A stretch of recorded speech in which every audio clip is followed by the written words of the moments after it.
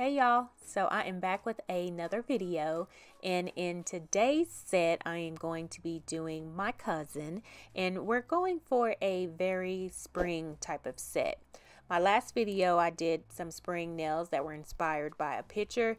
In this one I am going to be doing a freestyle. When it comes to people like this, like my cousin, she allows me to do anything I want. I always try to do a freestyle. So if it's something that I have been seeing and I wanted to try, I wait for the opportunity for her to come in and I can do that. So I've already pushed back her eponychium. Now I'm coming in with my cuticle bit, going around the back of that nail, and here I'm coming in with my sanding band and just etching her nail plate. So like I said, I am going to be doing a freestyle, but I still at this point do not know exactly what I'm going to do. I have some products that I want to use, so I'm going to start with that first and then just go from there. So for my tips, I'm going to use these ones I got from Amazon. They are the No C-Curve coffin tips, and I've already got those applied. I've got them cut down, and now I'm coming in and I'm going to dehydrate and prime. And also with these tips, she wanted coffin, but I don't like a narrow coffin on her. So with these tips, I did not even file them into shape. I've just left them as is. And then when I apply my application, I will sculpt over these tips. And then when it comes to my finished filing, I'll really go in and shape them how I want. But I don't want to overdo it. So that's why at this point, I'm leaving them like they are. So to start my application off, I'm going to put down a thin layer of clear just on that nail, and I'm going to apply a very pale pink color towards the tip. I'm going to be doing an ombre, and this is just another self mix that I made, and I'm just going to start at the center of the nail and then walk it down. And like I said, I'm sculpting as I go, so that means I'm molding the acrylic over that tip. I'm not going with the structure of the tip, but instead making my own shape over the tip. So that's what I mean when I say sculpting. So I have it into the shape that I want. I'm making sure that the sides are very nice and clean, and then I'm just going to pinch off the tip. You always want to make sure that you have your tip nice and flat and you have it straight there at the edge. That's going to help you when you come to filing. So now I'm going to come in with my nude color, and I'm going to start right there where the pink started. I'm going to place my bead down. I'm going to tuck in the sides, and then I'm going to work the back and flatten that out. And then I'm going to walk that nude down just a little bit past that pink. And then once I have it down where I want it, I'm going to just blend it through. And when it comes to ombres, a good ombre is when you have like a very blended fade. And the best way I feel like to do that is to work with smaller beads and to use more than just one or two. I use 3. 2 sometimes I can get away with, but if you use more beads and small ones, I feel like you're able to get a better blend. And also you want to be quick with your beads. You want to apply it, get it in shape, and then blend it. And the reason why is because you're going to get a good fade and blend when your product is still wet. If it starts to dry up, then you're not going to be able to just quickly blend it through. So work with small beads and work quick.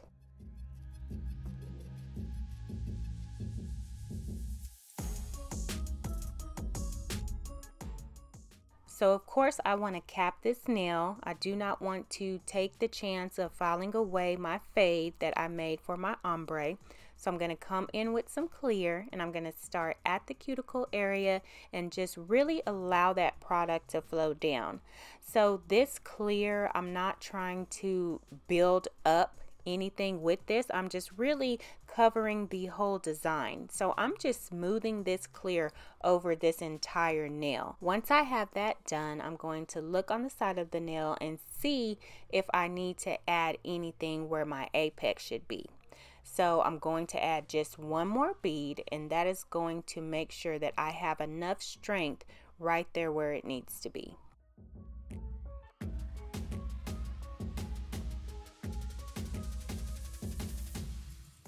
So for this nail, I'm going to be doing a French, and I'm going to start off by taking a medium-sized bead, starting at the cuticle area, and then just walking that bead down and forming it into a almond shape. Now I do want to point out that I have some unevenness in my color when it comes to this bead.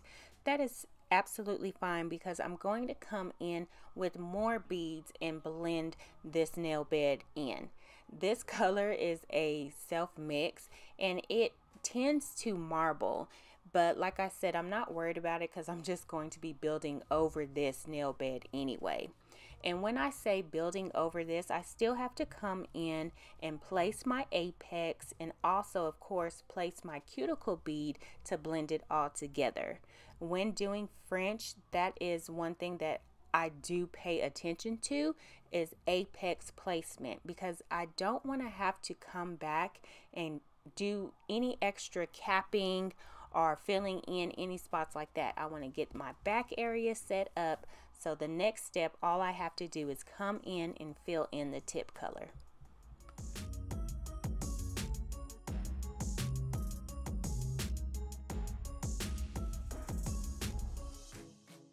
So for the middle finger, I'm going to be doing this one a solid nude, and I want to make sure that I do not overwhelm this set. So I try to always find a balance in my sets. So if I'm going to be doing a whole bunch of art, sometimes I don't want it to look so busy overall. So putting in just like a ombre or just a solid nail will kind of bring it all together.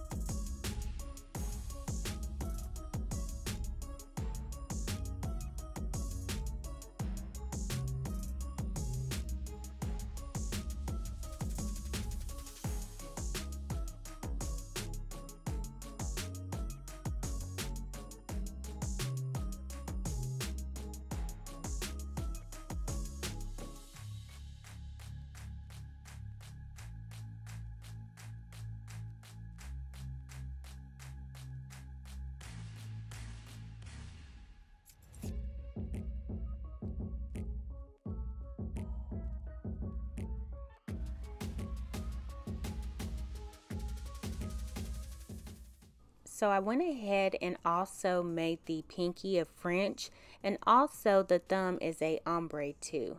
So now I'm coming back to my Frenches, and I'm just going to file them into shape. And then once I have them filed into shape, I'm going to come in with my Speed White by Young Nails and just fill that tip color in. Like I told you guys before, I'm testing out new whites, and so far this one from Young Nails is okay. I mean, it's not the worst that I have used, but it's definitely not the best. I'm telling you, the one that I used to use, the I&M, that I cannot find, is better than anyone that I have tried so far. And it's just comes down to the consistency. This one is still very white. I don't notice any yellowing. So for now, it's getting the job done. So I'm just going to build this one up. I'm going to make sure that my sides are clean. You also notice that I'm going over onto my nail bed, but I'm still trying to keep it clean also. If I go over a little bit with the white, it's okay. I just don't want to overwhelm it with that white, because when it comes to filing, it can get difficult. Okay, so I have my application done, and now I'm starting my finish filing. The file that I'm using is a 8080. I get them off of Amazon, and I have been using these for such a long time.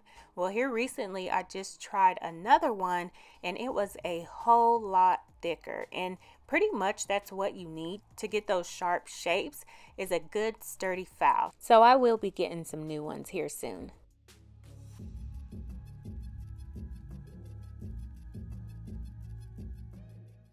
Okay, so to start my design, I'm going to bust out one of my Madam Glam gel polish colors.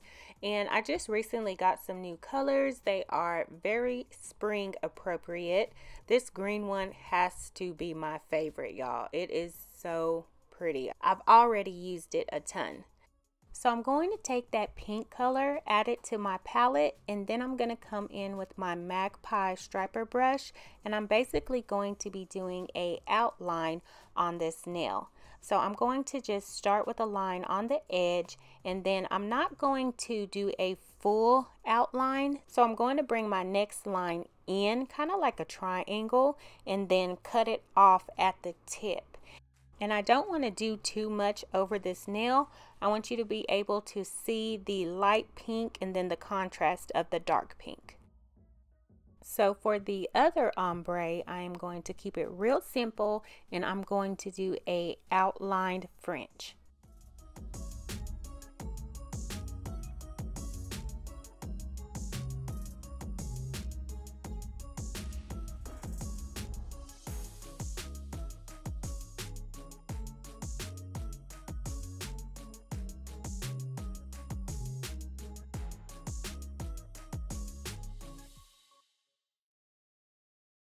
And for my Frenches, I'm going to do a outline of some 3D flowers. I know you guys have been seeing these. I have been seeing them everywhere on Instagram. And I just got these ones from Amazon. I made sure to get a whole bunch of different colors. And of course, for this set, I'm going to be using my pink ones. And with these little 3D flowers, I'm going to be using some caviar beads. And these beads did come with the flowers.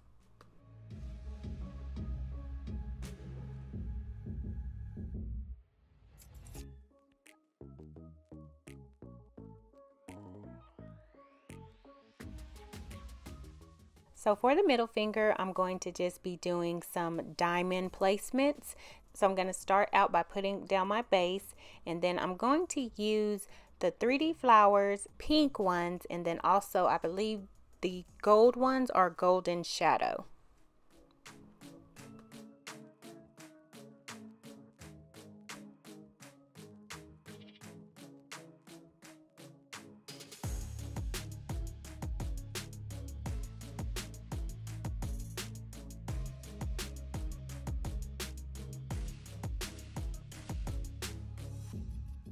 So after that, I was looking at the set and I felt like it needed just a little bit something more. So I'm going to come in with my reflective gel polish, and this is just a very champagne gold base. And when it comes to those reflective glitters, I feel like the base of them is a very pigmented silver. So in order to make this go with my set, I'm just going to grab a gold gel polish and I'm going to mix that in with the reflective gel polish. I do this all the time. If I just want to change that color, I'll just add in a little bit of gel polish and it still reflects very, very well. And I'm simply going to just add some more lines to this design. I don't want to do a lot, but I want a little bit of pop coming out.